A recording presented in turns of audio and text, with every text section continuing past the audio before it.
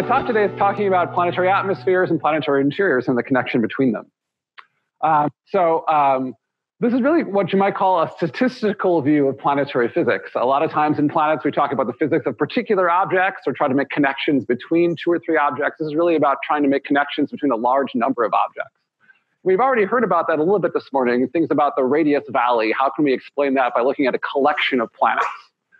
So this is a statistical view is typically, I would say, a bit easier when you're thinking about planetary structure rather than talking about planetary atmospheres.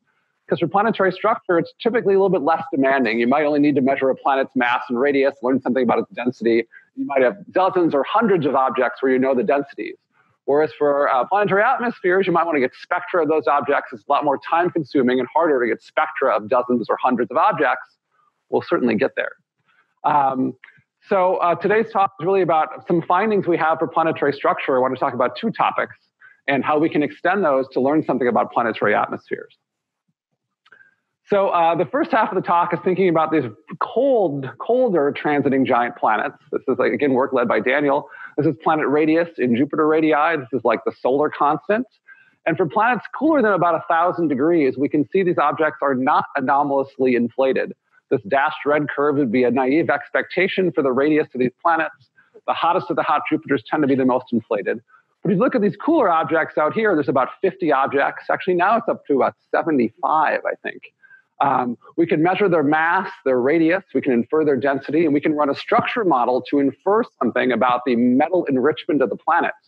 So these objects are all smaller and denser than pure hydrogen and helium objects. You can infer something about their metallicity, the amount of heavy elements or metals inside of them. And so Daniel's done this in a fully Bayesian way by running many thousands of models per planet. Just for instance, you can look at something like WASP-8. We can infer inside that planet there's something like 80 Earth masses of heavy elements with a distribution around that. The details of the colors aren't particularly important. We don't really know if the heavy elements are mostly in a core or mostly in the envelope or some sort of distribution between the two of them. We can do this for about 50 planets. Here's just four examples. And we can derive this sort of relation. This was published about 3 years ago now. This is the inferred heavy element mass inside of a planet in Earth masses. Again, this is from a structure model of the planet versus planet mass. You can find something that is pretty interesting, I think, in that there's good evidence that giant planets have to have on the order of something like 10 Earth masses of heavy elements inside them, which agrees quite well with the expectations from the core accretion model of planet formation. Then as you get to larger and larger planet masses, you're accreting not just hydrogen and helium, you're also accreting significant additional metals as well. So these objects are not just hydrogen and helium spheres with a small core. These objects are typically accreting tens or even hundreds of Earth mass heavy elements at the same time they're accreting hydrogen and helium. So these objects are quite metal enriched. And then Jupiter and Saturn there are sitting there amongst their cousin planets, looking very nicely within the distribution. We can make a diagram like this. This is Z planet, the metals mass fraction of the planet, again from the structure model, compared to Z star. That's from measuring the iron abundance of the parent star, Z star. We can look at the metal enrichment of the planet as a function of planet mass. This is just another way of showing the same data set. You can see there's a characteristic slope and a characteristic spread. To me, the spread is as important as the slope in that there's no one way of making a giant planet. If you look at Saturn mass planets, there's less metal-enriched Saturns. There's very metal-enriched Saturns. There's a big diversity at a given planet mass. This is entirely complementary to what people are doing for atmospheres. So on the left is the exact same plot I just showed, Z planet over Z star. On the right is a diagram people have been working very hard to add additional planets to. This is, again, planet mass in Jupiter masses. This is the implied atmospheric metallicity in solar abundances. We have the solar system's 4 gas giants, where this is measuring the methane abundance, so to infer carbon, comparing to the water abundance in a variety of transiting planets.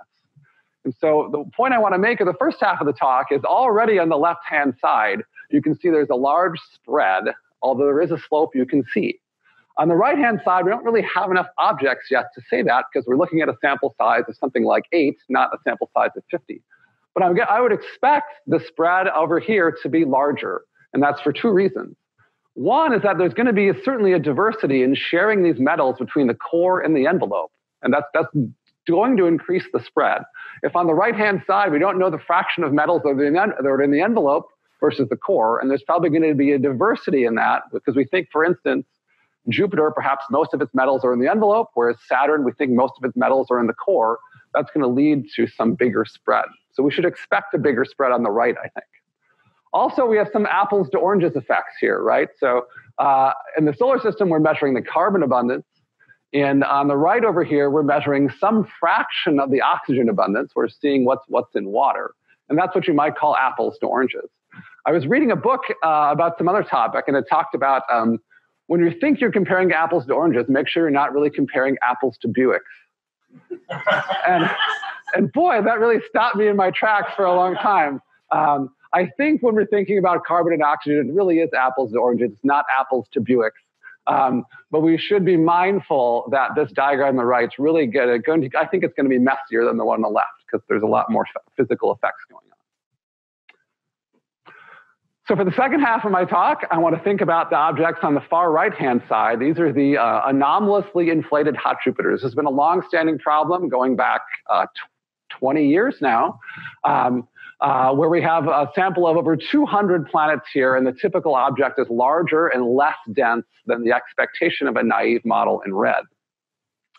So we can think about what this implies for the structure of planetary atmospheres. This is a lot of text, but on the right-hand side, I just want to show that for a long time, people have been modeling the structure of exoplanet atmospheres for these strongly radiated planets. This is pressure versus temperature from Zdarsky et al. 2003. And this is 4 models that all have the same parent star, but these are interiors that are cooling off over time. If you have a young planet with a hot intrinsic temperature, you get a shallower radiative convective boundary. And as the interior cools off to smaller and smaller fluxes, you have a stronger mismatch between the incident flux and the intrinsic flux, and your radiative convective boundary would get deeper and deeper and deeper. And so if you look at Jupiter itself, Jupiter's intrinsic temperature is on the order of 100 Kelvin. If you put that around in a 5-day orbit around a parent star, you naturally get a radiative convective boundary at like 1 kilobar. That's down here, 10 to the 3 bars.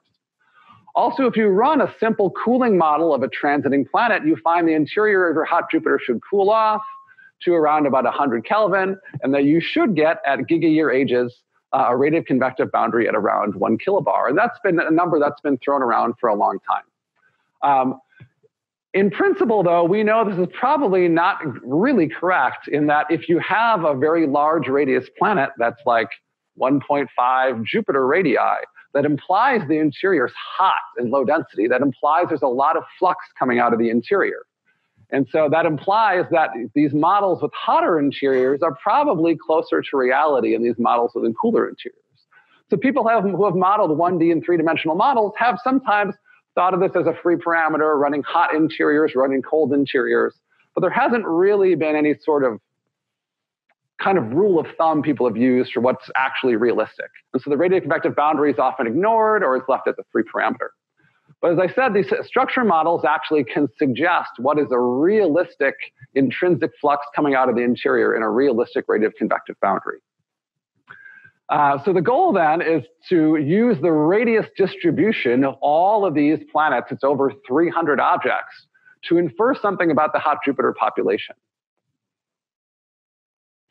And so what that is to assess the needed inflation power to explain the radius of these planets. This is a paper Daniel and I did last year, where we're trying to figure out what, if you imagine what's causing hot Jupiter inflation is some anomalous heating from the parent star getting its way into the planet's deep interior, what fraction of that energy do you need it to do? And so it's something on the order of a few percent. It starts out small because the colder hot Jupiters are not inflated. Then you get up to objects at around 1500 K that are really inflated. Then it actually has to go down again. So it looks like this kind of quasi-Gaussian shape.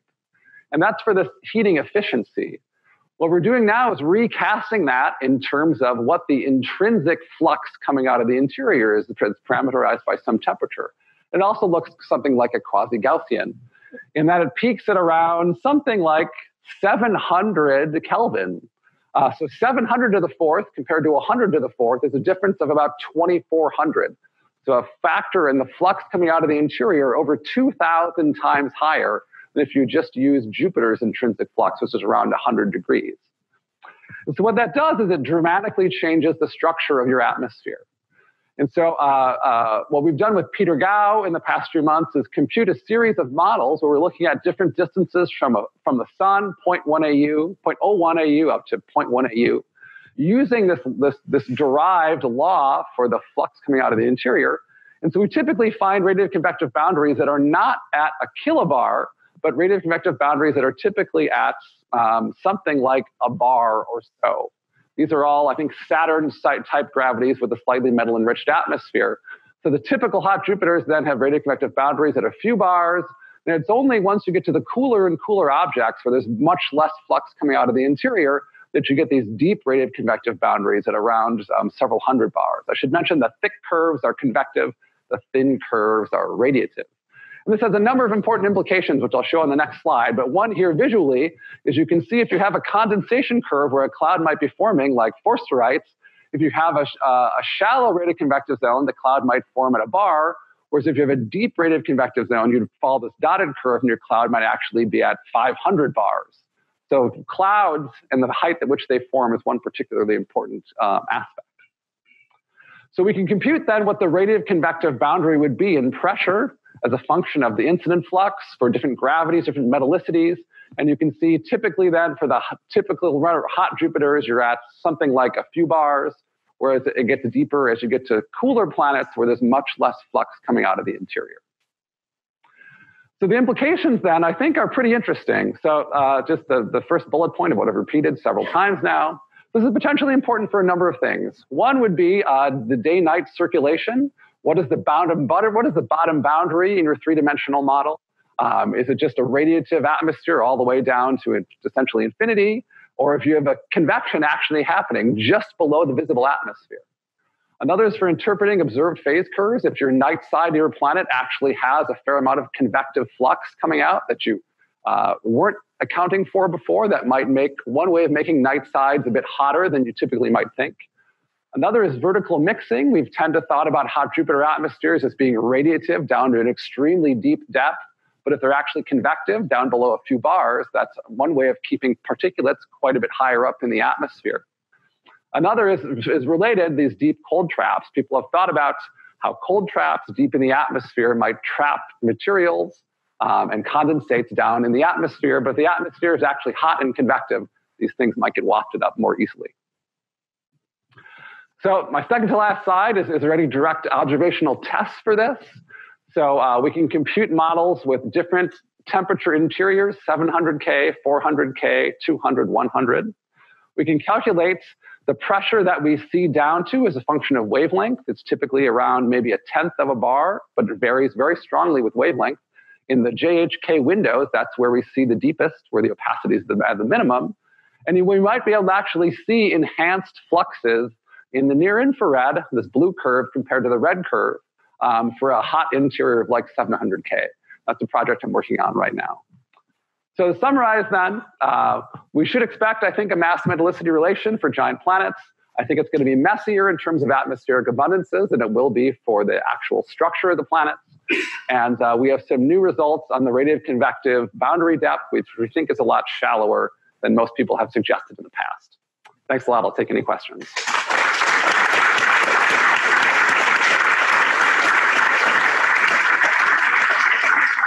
Thank you, Jonathan. I see a couple of questions. We don't have much time. Over there in the top. Please state your name and affiliation. The lady third row. Hi, Hannah Wakeford, Space Telescope. A lot of the implications that you listed seem to produce more clouds. Is there a testable prediction on ratios of planets that we find with clouds there? So should we see like the fraction of planets that would be cloudy versus not cloudy? Yeah, so Peter Gao has a paper that he's leading and we just submitted to Nature Astronomy that tries to look at the transmission spectra in Hubble, a wide field camera 3. The cloudiness is a function of planetary temperature. And so one of the things Peter finds is that we can only fit this trend of cloudiness versus wavelength with these higher radiative convective boundaries. If the boundaries are much deeper, he finds cloudiness versus wavelength that doesn't actually fit observations. That's another nice observational test. Okay, we are really short on time, but there's one question from Conro and Eric. Hilke Schlichting, UCLA. A very interesting talk. I'm curious, does the shallower rate of convective boundaries help you in terms of explaining the inflated hot Jupiters? Because it would make it easier to put the heat back inside. Yeah. So any inflated object, no matter what the mechanism is, has to have a shallower radiative convective boundary. And so it might make some mechanisms like ohmic dissipation a bit easier to do in that you don't need to get the energy down really deep. So that's something that we're thinking about as well in the next year. Thanks.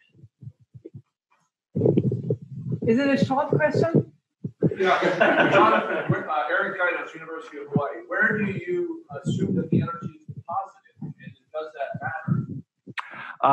Tad Komachek has an entire paper on this. So in our models, we're assuming that the energy is deposited within the convective interior. But it does matter a lot. If you're putting it into the deep radiative atmosphere, you need a lot more energy. Yeah, good point.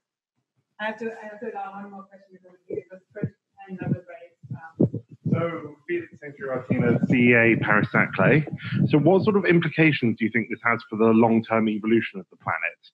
Because you're looking at an interior flux that's going to come from a core collapse into cooling towards that. So, where's the energy for this coming from? Yeah. So I think the planets are essentially in a steady state. Their interiors are not cooling. The planets are not contracting.